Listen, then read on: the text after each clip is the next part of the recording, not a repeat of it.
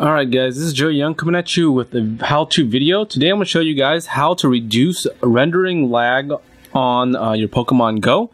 So first off, go to Google Maps. Go ahead and open up Google Maps.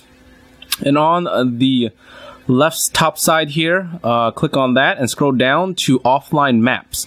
So what you're going to do here is pretty much pick the area that you're located in terms of city. I'm located in Texas, in the general area of Austin. So I'm going to kind of highlight this big Austin area, covering a couple, other cities around here. The benefits of doing this offline map preload, it helps reduce the lag and reduce the rendering that's needed while you play your Pokemon Go game. So if you notice, the Pokemon Go game tries to render your location and also trying to pull GPS signals. So if you can get kind of one thing knocked out, the phone and the game only needs to do the other tasks, is the GPS portion.